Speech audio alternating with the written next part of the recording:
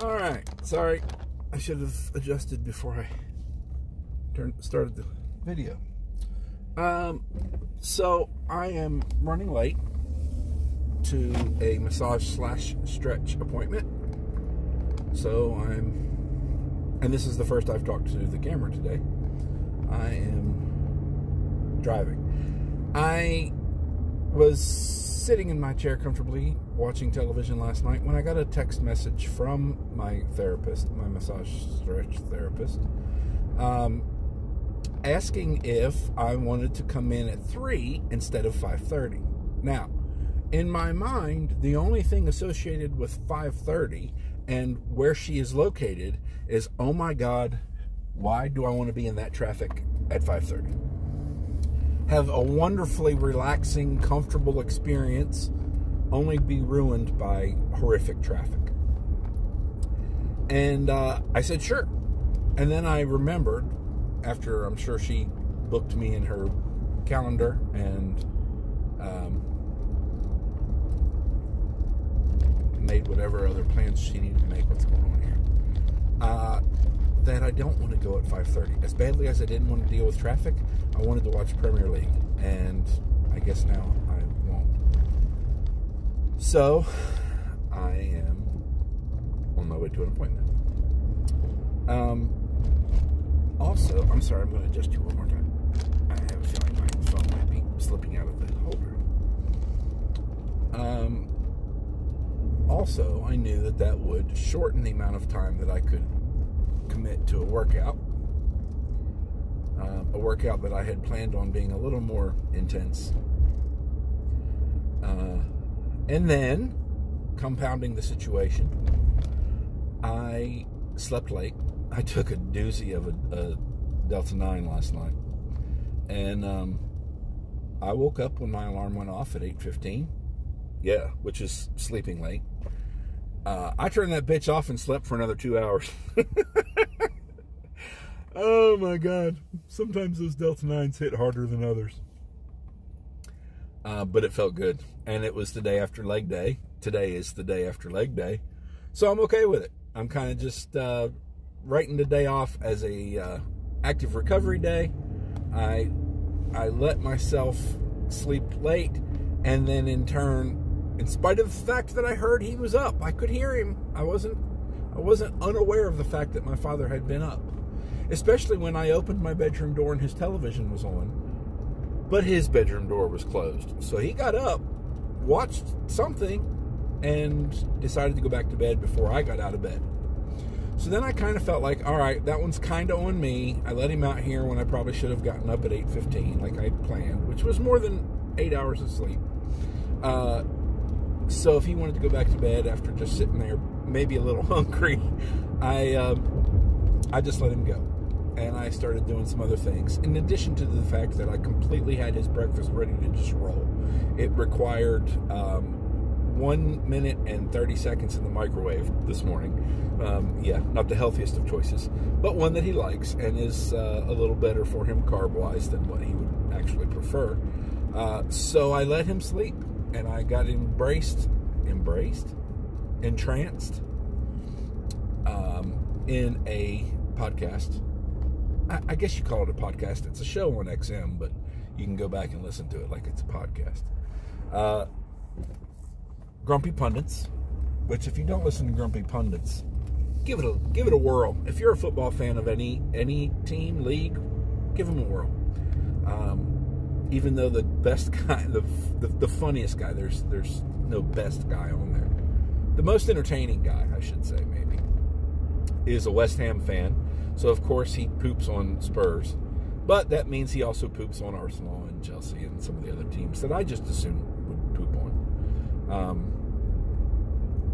So anyway, I'm listening to Grumpy Pundits. I'm into it. And then I realized, damn, it's almost 1 o'clock. So I went back there and I banged on his door. I didn't bang. I knocked on his door. Said it's time for breakfast. And by the time he rolled out there, it was straight up 1 o'clock. And of course, I can't just throw his food down in front of him and let him have at it. I kind of have to give it to him in stages, or he'll just go nuts and not know what's what. And I have before meal ingestibles for him, medicine-wise, and post-meal ingestibles. They're not all they're not all pills. Some of them are chewable things, which he generally does better with before eating. So, got him to get it going on his breakfast, and of course, then after the chewables come, well, I bring that with coffee, and then after that comes a bowl of fresh cut fruit, and it's fresh cut fruit if the grocery store cuts it, and then I cut it again, right? That makes it fresh cut. They fresh cut it, and then I fresh cut it.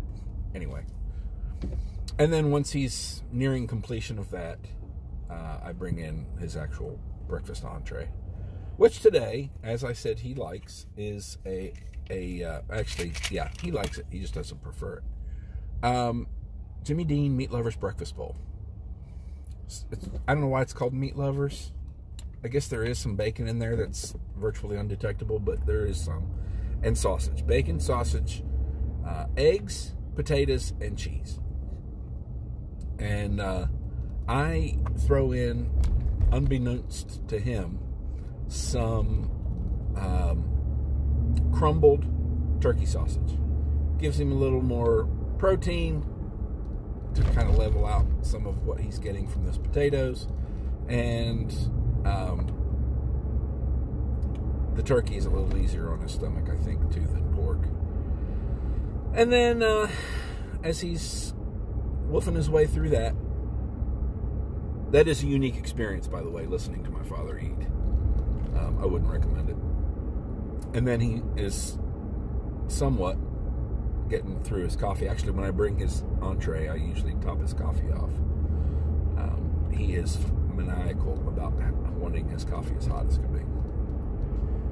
So once I give him his entree and he's making his way through that, once I hear the unique, unmistakable sound of him drinking his coffee after he's done eating, because he likes to like with every sip, then I know it's time for the post-meal pills. All of that to say, I got a really late start. And then that's when I started thinking, you know what? I am a little sore from yesterday's legs. I did not do my standard 5x5. I mixed up my reps a little bit, so the soreness came on a little quicker than normal. And I thought today's just going to be a spin day. And a little bit of stretching when I was done, mostly hamstrings. And that left me enough time to clean myself off a little bit, run some detangler through my hair, put on fresh clothes, and grab something to consume on my way. Absent in all of what you heard me describe about my day so far was any mention of me eating. So here it is, 2:51, and I have yet to eat anything today. So I am going to try to leave myself enough time before I get there to eat, but I'm still talking. So I've mentioned before, I believe, that one of my biggest problems food-wise isn't necessarily what I eat, but it's the quantity and the fact that I graze, and even grazing on healthier things, you're still grazing, and that's usually still kind of mind-numb calories that you're taking in that you don't necessarily need. So I've kind of fallen on this new way, for my brain at least, to be a little better about cutting off the grazing. I started taking a fairly expensive, not terribly expensive, but a little pricey supplement, and that supplement recommends taking between meals. So once you take it, you are a little more cognizant of the fact that you need to do it between meals, maybe not eat anything for a little bit, so that this supplement is in fact between feeding times. And so today I went ahead and took that probably around, I don't know, noon 30-ish. And I I thought, well, I have 2 hours or so before I'm going to eat. And that would be right about now. So, I'm going to eat before I get to my appointment and try not to burp when I get there. See ya. Alright, so, sorry for the Jackson Brown there. I'm done. That was wonderful as always. Painful, but wonderful. I don't know if I can completely recommend getting a massage and stretch the day after leg day, because it does definitely make the leg aspect, the stretch massage leg aspect, much more intense. I don't know if it's good for you or not, but you got to do what you got to do. So I am also going to take my phone while I'm here, right around the corner, about 2 blocks from the therapist, to a place to see about getting my cell phone protective screen covered. Sorry, I keep spitting. So there's that. I've got my drinks here, as you should do post massage and stretch, and I'm going to consume them, and I'll probably hit you back later.